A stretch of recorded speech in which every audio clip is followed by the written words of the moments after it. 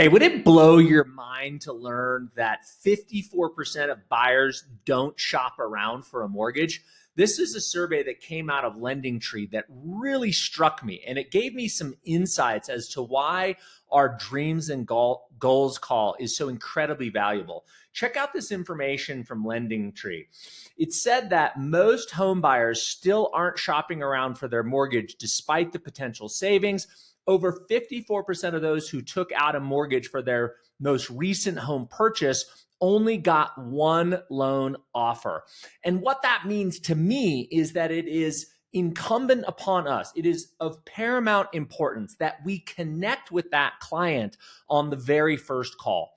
The way that my team and the way that I coach people to do that is through what we call the dreams and goals call. Now, this is an insight for you right inside of our CRM. We have these 9 questions built into the CRM. It's called the dreams and goals call question. Here's the 9 questions. Where do you feel you are in your financial journey? Do you currently work with a financial advisor or CPA? If so, how valuable are they to you? Is there anything specific you'd like to work on improving as it relates to your personal finances? I'm curious, why do you want to buy or sell or refinance home now? I'm searching for a deeper meaning and a reason why here, which I can use later to get people to motivate them to move forward. Do you have a monthly budget and savings plan? What is your target retirement age and goal? Do you have life, disability, and or umbrella insurance?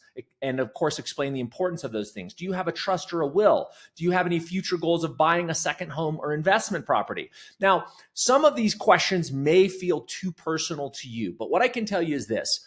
When mortgage originators stop acting like salespeople and they start playing the role of an advisor, the whole relationship changes.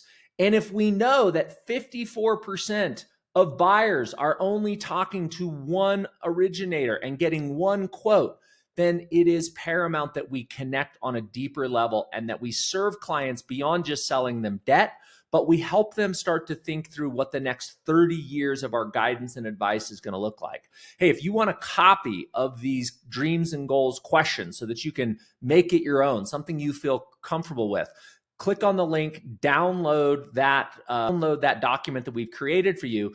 And I encourage you, no matter what you take away from this video, to go deeper.